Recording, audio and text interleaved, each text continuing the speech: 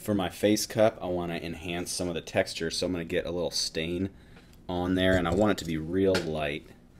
So I'm going to go with about maybe 3 parts water to 1 part underglaze, because I just want a real subtle effect.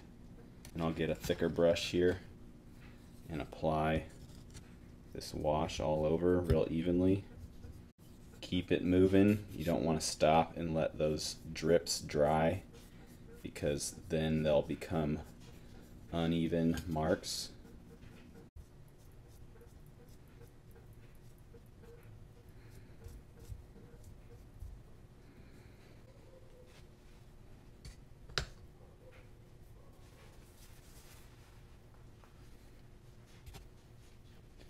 Now I'll let that dry. Now that stain has brought out some of the details in there, it's still kind of light. And I'm gonna now scrape off the areas that I want to be a lighter color. If I had white underglaze, I could just use that instead. But I'm just gonna work with what I have and show you guys how to work with the resources that you have. Actually, before I do that, I'm gonna paint the gums red.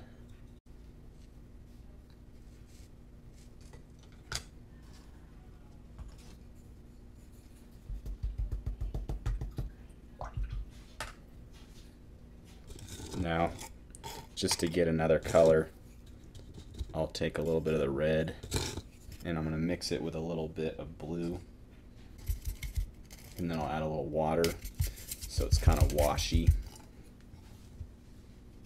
So in this case, I'm not going for a super opaque look.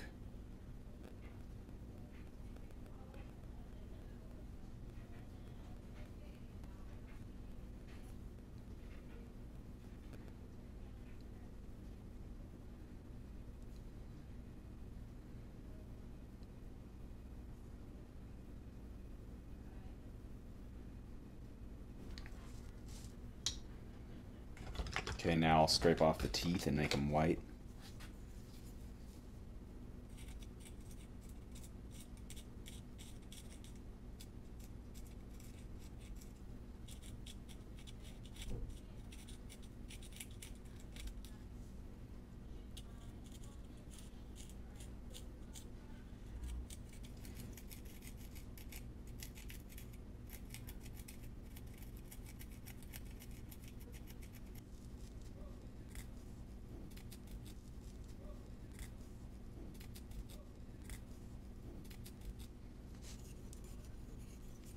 And then I'll do the whites of the eye.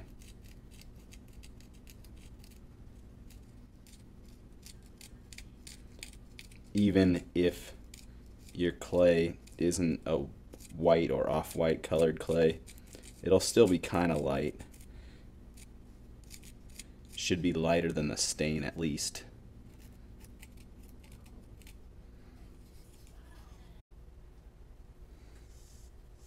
Now I'm going to paint the pupils black, and that's where my little tiny brush comes in handy.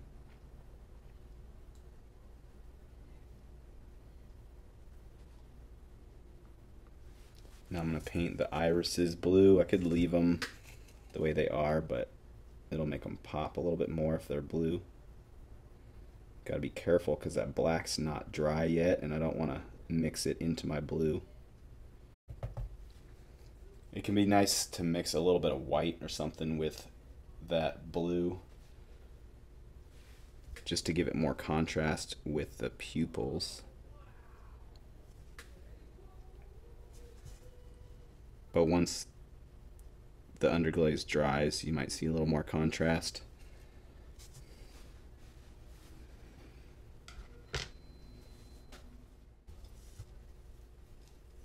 Now I could do a little sgraffito on the irises.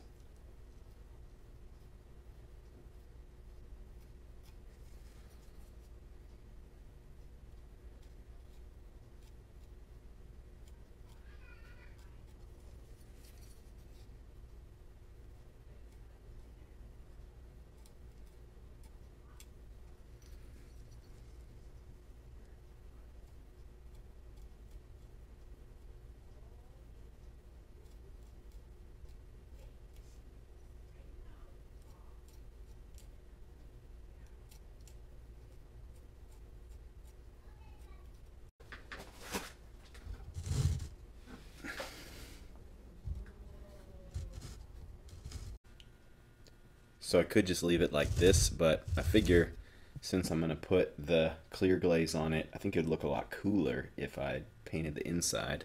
So I'm gonna very carefully paint that inside, being careful not to spill any underglaze on this lovely outside that I've worked so hard on.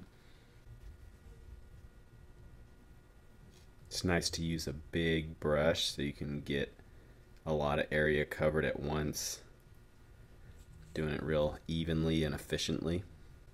And you want to be super careful about that rim, and I want to paint it carefully all the way to the edge here. You can use a smaller brush to do some touch up if you see any spots that are not covered. Then I'll let this dry and do another coat, because you need 2 coats for it to be fully opaque. I can paint the handle as well, or not. I think it looks fine the way it is. That's pretty dry, so I'll add the next coat. Be real careful with that rim, even on the second coat. Once you're done with your cups, be really careful with them. You can wrap them up with some paper or some other soft material, put them in a box, get ready to bring them to school. When you do, I will bisque fire them, and then I'll put a clear glaze on them.